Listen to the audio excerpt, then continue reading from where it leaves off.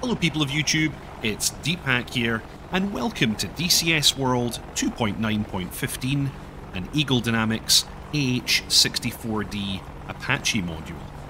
Welcome to tutorial 11, Radar Hellfires. Today we're going to learn how to utilise the AGM-114L Radar Hellfire in the Apache. This is very similar to the Kilo model, the laser-guided version. The main difference, of course, being that it has a active radar seeker in the nose as opposed to a laser seeker. And these missiles are capable of being fired in lock-on before launch and lock-on after launch modes. They can also be fired against targets detected by your FCR, which is the most common way, by your TADS, or even by data link handover. We're going to be covering the TADS in a different video because I want to go over the TADS linked mode and the way it can work with the FCR. We'll also be covering the data link in a different video as well. So today we're just covering the FCR. This will all be done from the front seat, but note that everything that I do today, it's also possible to do from the pilot seat. It's perfectly possible for the pilot to fire the Hellfires.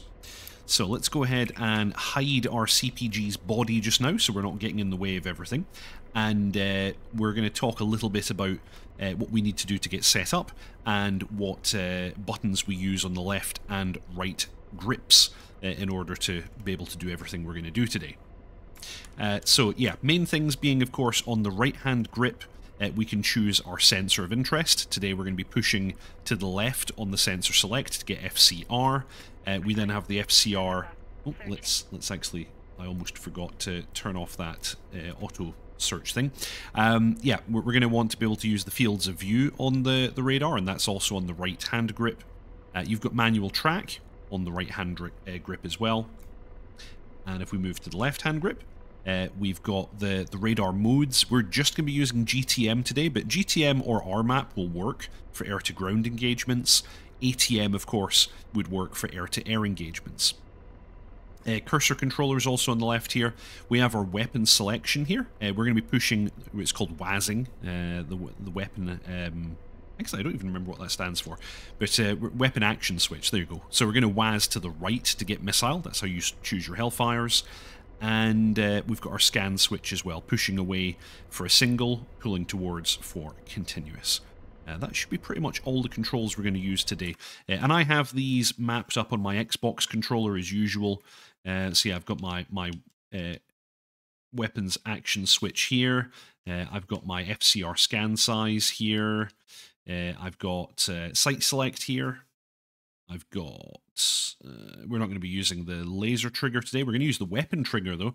On the left-hand hand grip, we have the weapons trigger switch, and you need to go to second detent to fire that. I've got my scan switch on the left-hand grip, again, continuous and single. And apart from that, I think, yeah, you get the radar modes. We're not going to mess with that too much today. And we've got update store. So let's go through the absolute basics of employing the weapon. I'm going to leave the weapon format on the left-hand side, and I'm actually going to use the TEDAC today to display my FCR. So in the first instance, I'm going to hit FCR on the TEDAC, and I now have the FCR up. As I said, I'm going to leave weapons on the left. On the right, I'm going to leave my my TSD on screen, but I'm going to put it into attack phase.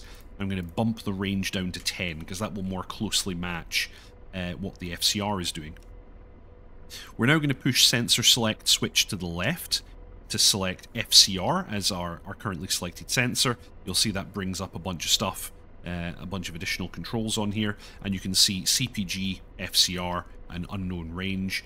We're now going to go master arm to armed, and we're going to pull the scan switch for a single scan. And at this stage, we're going to see that we've got a bunch of wheeled vehicles. And automatically, based on prioritization scheme A, we've got our next to shoot, which is the dashed diamond, and the alternate next to shoot here in the triangle. At this stage, if I was to WAS missiles and pull the trigger, we would immediately engage this target here. Nice and simple. So let's actually center up the view a little bit. And let's go ahead and WAS right. I've now got missiles, and you're going to see that we have lock on after launch normal. So let's go ahead and pause for just a moment here and talk about lock on after launch and lock on before launch. You'll see this target is at a range of 3.1 kilometers. If we have a target less than 1 kilometer away, lock on before launch is the only option. The missile would not have time to acquire the target with its own radar after launch at less than a kilometer. If the target is between 1 and 2.5 kilometers, lock on after launch is allowable. That would then work. If the target is moving, you will always require lock on before launch. There is no option to do a lock on after launch on a moving target. So you've got the box. Small box means that we're in lock on after launch mode, and that's actually confirmed with the text here, lock on after launch normal. If it's a dashed box, we're not within parameters, and that usually is going to mean that you need to turn the helicopter. If it's a big box, that means we're in lock on before launch. This is preferable in most cases. And if you have a big box dashed, it means we're lock on before launch, but we're in invalid parameters. Something else to talk about is the statuses of our missiles here on the weapon format page. The next missile to be fired, you'll see here, is hollow and flashing, and it has an R, which means it's ready. If it says S, it's in standby. If it's showing OT, that means it's currently over-temping. And yeah, hollow and R means it's the next missile. Hollow and T means it's the next missile and it's currently tracking, which in most cases is what you want. You have options for the missile power status here. You can power off all of your missiles, in which case you can't fire them. Automatic will power them on in banks. It has a logic around those, but like you can see here, I've got 8 missiles loaded. It powers on 4 of them first. These front ones, or actually I guess this would be the upper ones, are currently powered. This set are not currently powered. I could pop that to all, and it will actually, you'll see these bottom ones are now in standby. After a short delay, they'll align and go into ready. If you're intending to do like a full salvo, like this system is perfectly capable of launching all of the Radar Hellfires in a single pass. If the FCR has picked up enough targets, then you're going to want this to be an all. In most cases, auto is going to be fine if you're going to be kind of firing a couple, taking a break, firing a couple, taking a break. So you're usually going to have that in auto. You can inhibit lock on before launch and force the missiles to lock on after launch. I don't know why you would do this. You're normally going to, like, Lobel is going to be kind of a preference, if at all possible. There's also second target inhibit. This at the current time is not implemented, so it doesn't really do anything. And then, yeah, it confirms up here. Type RF means the radar. Mode means you can actually put it into manual, in which case you manually have to power on the missiles and manage them. I don't know why you would do that. Generally, you're going to have it in normal. Normal is quite good because it's going to try and maintain the aircraft's center of gravity. If you have it in the manual mode, you could kind of fire all the missiles on one pylon and unbalance yourself. Again, no idea why you would do this. And if you de-WAS the missile, so if I push WAS to the right again, I deselect the missiles and I undo the target handover that I previously had. Okay, let's go ahead and do another radar scan just now. Let's see what we've got here. Okay, scan is complete. Going to WAS to the right, and I've got lock on after launch normal. And yeah, if I had the FCR on the left here, I could cycle the next to shoot. Let's bring up this. Let's actually cycle the next to shoot. That's also lock on after launch. Lock on after launch.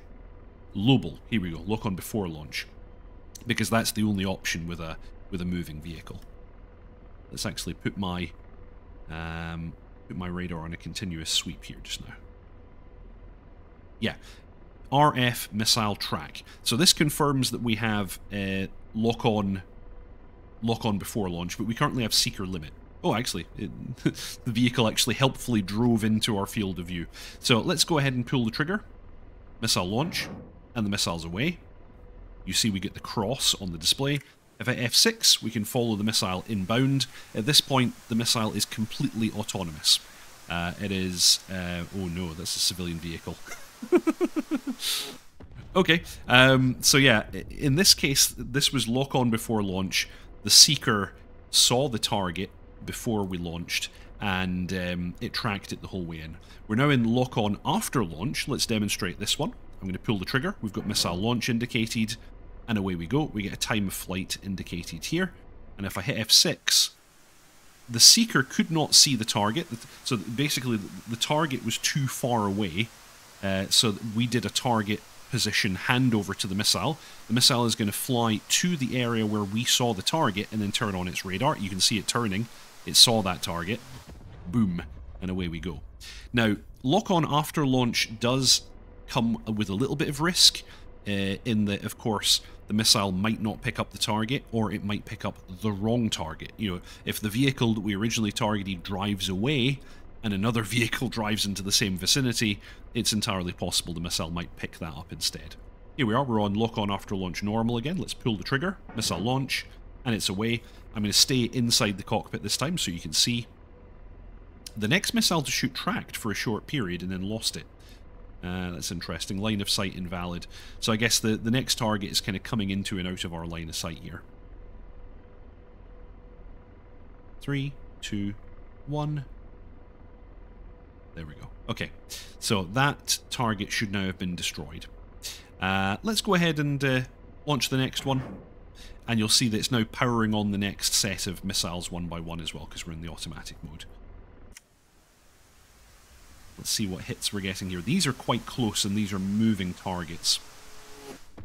Against civilian targets, you've got to really watch out for that. That's another strike there.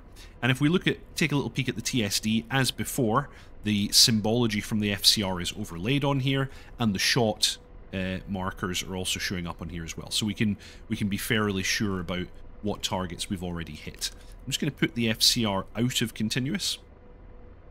It should do its last scan for me. Actually, no, it's still doing continuous. There we go, managed to get it stopped. Okay, that's pretty much it. That's pretty much the entire thing. I'm going to WAS right to deselect the missiles, and I'm going to select helmet mounted display as my sight for just now, and go weapon safe. So yeah, very, very basics. You know, the kind of step-by-step to get yourself up and going. You need to be armed. You need to select the FCR for this type of employment. Do a scan and get your targets up. Confirm your next to shoot and alternate next to shoot icons. If you're happy with those, go ahead and WAS to the right to get the missiles. Flashing missile and an R. You're either going to have lock-on after launch or lock-on before launch, and then you can go ahead and pull the trigger as long as you're within constraints. If you have a small box, not dashed, you're in lock-on after launch. If you have a larger box, not dashed, you're in lock-on before launch. If you have a dashed box, you are not within parameters, and you'll probably have some kind of a message about that. Let's actually let's tell George to turn off target a bit. I'm going to bring up my interface and tell him to pull the helicopter off target a bit. The box will show you where you need to go. There you go, yaw limit. So yeah, we're outside of parameters. I can pull the trigger and I can fire the missile anyway, and it's going to turn towards the target in its lock-on after launch mode. So you don't have to be within parameters, but if you're not within parameters, the missile is going to be forced to lock on after launch, and you have all the same problems with that, in that you might not hit the target you intend. Okay, hope you all enjoyed that. Fly safe, and I'll see you all next time.